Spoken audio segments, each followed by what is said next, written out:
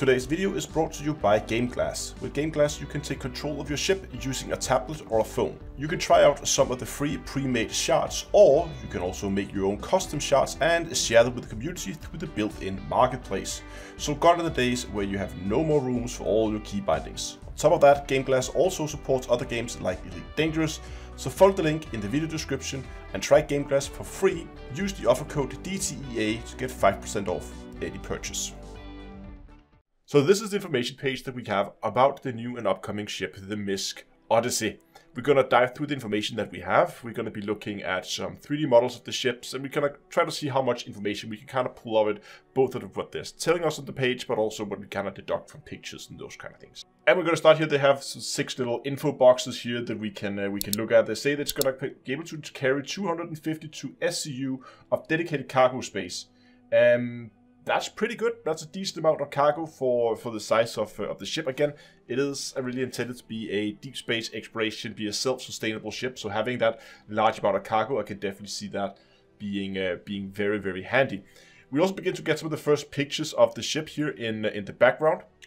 Notice here we have the bridge up on top. We have an extra little area down here underneath it. We're going to come back to that in a second. So they have 6 small information boxes here. And the first one, they talk about the cargo hold, where they say it's going to have 252 SCU of dedicated cargo to carry everything you're going to need. So as a trade vessel, it's going to be faring okay. That's a pretty decent amount of cargo you can carry in that thing. We can first of all begin to get a sense of scale from the people standing here underneath the ship. And we can also notice here a ramp here at the front where people can drive in vehicles. So there's going to be a vehicle bay, and there's actually also going to be a ship hangar, but we're going to come back to that in a second. Massive engines. And we can see this extra cockpit out here. Very good field of view it seems it's going to have. And it kind of reminds me of the front of the Prospector, which makes sense because you can see the mining laser underneath here. And what you see out here on the side is the tractor beam. And then, of course, we have the bridge itself. If we look at this, you kind of see a chair in here. We have a person here. So looking at that, it does look like it's going to have a relatively narrow field of view, a bit like what we have on the Freelancers. So view from the bridge itself is probably not going to be amazing, but it looks like you're going to have a great view from the mining spot on the underside. Moving on to weapons and shields, what we can see here is that it's going to have 3 remotely operated turrets with size 5 guns and 4 strategically positioned missile racks and shields so you can take a beating. So it's going to have some relatively strong shield. A ship of that size, you would expect so. We can see 2 of the turrets here, one here and one here, and I suspect the other one's going to be somewhere on the belly of the ship. And next we get to that hangar that we talked about. We can see 2 Odysseys here in the background, both with their hangar bays open, as you can see here. So that is access from the top. It is going to be what they call an extra small pad, so I'm expecting we're going to see it be able to carry something akin to what we have on the 890 jump in terms of hangar size, or maybe what we have on the Carrack. I think it's that kind of size we should expect. I'm not expecting this to be something huge, something massive, but I would say if it fits on the Carrack, it will probably also fit in the hangar here on the Odyssey. The question is, of course, you can kind of use it as a double hangar as you can on the Carrack, where you can both lower a ship down, but you can also have one. It seems like this may have a little bit more headroom in the hangar than what you have on the Carrack, but we'll be looking at some schematics of the ships here in a bit. But for now, at least, you can see how it opens up here at the top. And it looks like the rear half of the ship is purely going to be taken up by hangar space. So most of the livable compartments is going to be on the forward part of the ship. The ship will also have a tier 2 med bay, same as what we see on both the 890 as well as the Carrack. So that is very nice to see, again, for a deep space, stay out forever, basically, exploration ship. Having a med bay, of course, is an absolute must. Seeing it at tier 2 is also very, very nice. And now for the things that makes me the most excited, that is its mining and tractor beams. Now we can see this cockpit here underneath, and we can see the mining arm being extended out here. And zooming in, we can see the tractor beam out here on the side. It's going to be a size 2 head. And as we can see here, it looks like a single, maybe it's a single double seat. That's actually hard to judge from here. But at the very least, it's going to be working in a similar fashion to what we have with the Mole today, that I don't think the mining laser is going to be controlled from the pilot seat. So if you are going to use it as a solo mining ship, then you will have to get out of your seat, run down probably an elevator somewhere, down to the mining section down here. And that's going to allow you to take control of the mining laser and probably also the tractor beam from that position there, which is super nice to see.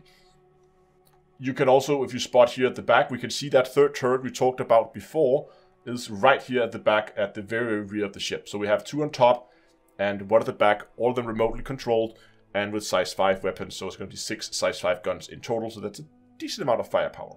And of course, the new big headline feature for the Odyssey is the onboard refinery, and this is what's going to allow this thing to stay out in the black for as long as it's like. It says here that gas captured by the ship's intake is automatically converted into hydrogen fuel, so it will automatically just accumulate hydrogen fuel. Maybe you have to go to Lagrange clouds and fly around inside Lagrange clouds in order to refuel. I don't know, but at least you will be able to capture gas and convert that into fuel. And also, you can see here that Quantinium mined can be refined into quantum fuel. So you can basically just go out and mine Quantinium and you can get your own quantum fuel back. Now, the big question, of course, with this refinery is whether it's going to be able to also reprocess that Quantinium into cargo. I don't think that is the case, because if we zoom in on this picture here and look at the screen way back here in the back, we can see here that it does say fuel processing system. That kind of indicates to me that it's solely going to be a fuel processing. That means if you're going to be using it for as a mining platform, you will still have to go back with your Quantinium between every trip. Meaning you should probably not expect to use this that much as a solo miner because, well, unless you can find extremely large rocks at some point that's going to be way bigger than what you can carry in a prospector or in a mole, then you might have to go and use this. But otherwise, if it can't reprocess these materials into cargo but only into fuel, then you will probably be better off just going out in a prospector or if you're a crew in a mole. But of course, I don't know, and the ship is obviously not done, not flight ready, so this could be placeholders. Maybe CIG is going to change their mind regarding the refinery. I don't know, but we will have to wait and see how that pans out and what happens when the ship is actually flight ready. So we get some schematics of the ships, and I'm going to start with what's going to be the lower deck of the ship. Back here we can see the main hangar, which is where you're going to be storing your ships. There's going to be a bulkhead, and then you're going to have the vehicle hangar here. What we have here is the vehicle cargo ramp. This one back here was the ship hangar. There we have the vehicle hangar. That's going to be a main elevator, be able to take you between decks. And going further forward, we have the med bay down here on the lower levels as well. So it looks like there's going to be some kind of walkway that's going to take you back, and you can go into the med bay, or you can continue straight into this area here. That's going to take you into the mining systems and the mining control. So all the mining equipment is up here in the front at the lower deck, as we would expect. Now, I'm not sure if that what we see right here, if that's an elevator or what that is between levels. We'll have to check that. But let's go and jump up on the main levels. It could be, because there's some stuff here as well. But this is the main level. It looks like there's going to be some walkways around here. Maybe it's going to be a catwalk, so we can go and... Yeah, it looks like there's railings here. So it's probably going to be some kind of catwalk that's going to go around the edge. And we can go back here. Maybe there's going to be some hangar controls back here for overlooking the rear hangar. Then above the garage, we're going to have a locker room for people. We're going to have docking collars, large docking collars. Oh, a small and a large docking collar. That's nice, one of each on each side. And next to it we have, again, the main elevator going up between the levels. I really hope there's going to be another elevator somewhere.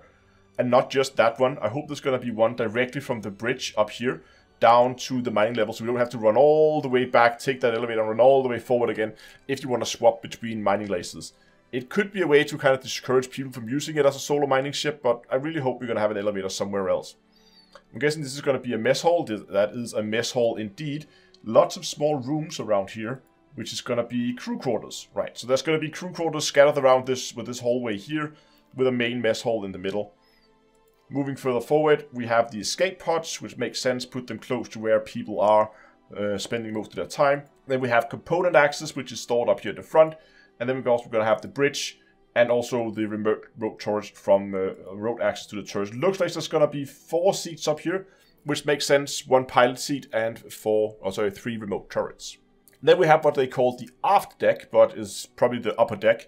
We can again see the main elevator right here taking you up to the aft deck. What we have here is the gravity generator, which is going to be located right here next to the refiner, which is going to be at the very, very top. Further back here, we should have engines. Yep, that looks like engines. And again, another catwalk that seems to go around. That looks like this is shielded, so they may just be access to these engineering spaces that you get through these walkways here.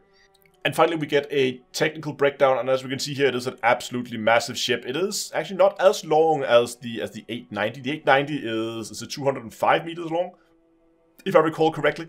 This is 140, so it's going to be significantly shorter than the 890. But of course, the 890 also has this very pointy nose. There's not a lot of the length of it is really just taken up by that forward hangar, and then there's even after that a lot of space that is, well, wasted as a turret up there. But other than that, a lot of this length of the 890, of course, is going to be wasted by that shape, whereas the Odyssey here is a lot more boxy in its shape. There's, of course, still the little wedge in terms of the cockpit up there, but overall it's going to be a little bit more boxy, so it might actually feel like there is similar, if not more, internal space. At least it seems like it's going to be at least equivalent to what you have in terms of the 890. Width-wise, it is a little bit wider, but that again, we see these engines here on the side. I think that's what's going to take up the majority of the width. I think hull-wise, it's not going to be much wider than the hull that we have on something like the 890. It's going to be very comparable to the size there. Then the height is 35 meters, which is slightly less tall than the 890. Now, finally, I just want to go and take a closer look at the ship itself, because I managed to get a hands on a 3D model here. We can see the turret. It's not a complete model. Obviously, there is a turret missing back here, and I also believe the turret on the rear of the ship. Yeah, turret on the rear of the ship is missing too. So there are some components missing, and obviously there are gaping holes in the model. So it's not flawless, but at least it's going to allow us to take a closer look at what the ship's going to look like. We can see the mining head here. We can see the main cockpit. We can see the mining station down here. And that's what I'm talking about. You can see how wide it is, and in true Misc style, it even has these winglets out here on the side that's even further going to add. So you can actually see when we look down the length here, the width of the hull is only about half the beam of the full ship. So a lot of the width is really taken up by those engines and by those winglets that Misc like to put on their ships. So that explains the very, very wide ship. So overall, it's a good-looking ship, and I could definitely see this becoming a strong contender to both the Carrack, also the 890, but I think 890 may be a different type of people who are interested in that as a little more of a luxury ship. It's less functional, at least far from as functional as this one is. I'm definitely looking forward to taking a look at the ship. When exactly it's going to be available, I don't know. I mean, as you can see here, they have it in grayscale available now, and they have the internal layout laid out and a lot of the stats, so it can't be too far away, but a patch or two maybe. Hopefully we're going to see the Misc Odyssey in Star Citizen. But that's it for today. Thanks a lot for watching, and until next time, I will see you guys in space.